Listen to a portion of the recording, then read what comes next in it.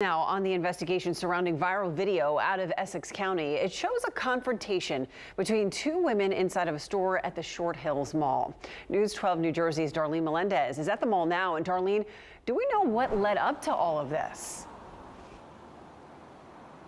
Yeah, Christina, more of that is outlined in a recently released police report outlining what happened between these two women at the Victoria's Secret store at the Short Hills Mall here. That report talks about how the first woman was just shopping in the store when that second woman, the white woman, approaches her, accuses her of threatening her, lunges at her, and looks like she attempts to hit her. All of that was caught on video. Oh God, no, it's you, now you are, oh my God, oh my God, do you see this? The voice here belongs to the woman behind the camera, Ijoma Ukenta. In the now viral video, she was shopping at the Victoria's Secret store in the Short Hills Mall. She says in that video she is recording to protect herself. Seconds later, the other woman falls to the floor, repeatedly yelling and screaming. She's recording me! Tell her to stop! You keep lying saying I'm threatening you, so I'm recording to protect myself. No!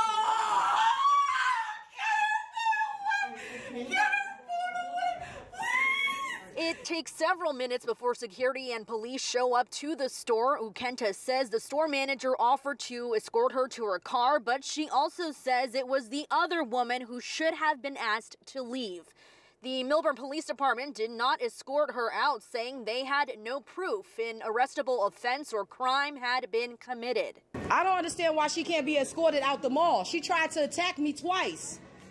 She should be escorted out the mall. Victoria's Secret has responded to this, saying, quote, "The video taken in our store is unsettling, and we have initiated a full investigation. Our associates followed protocols and immediately called our emergency operations center as well as mall security for support during the altercation between our customers," end quote. Ukenta has started a GoFundMe page to help take legal action surrounding this incident.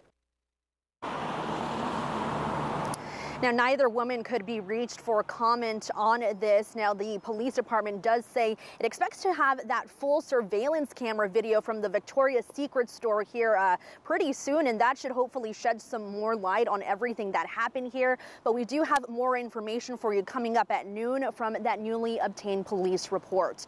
We're at the Short Hills Mall. Darlene Melendez, News 12 New Jersey.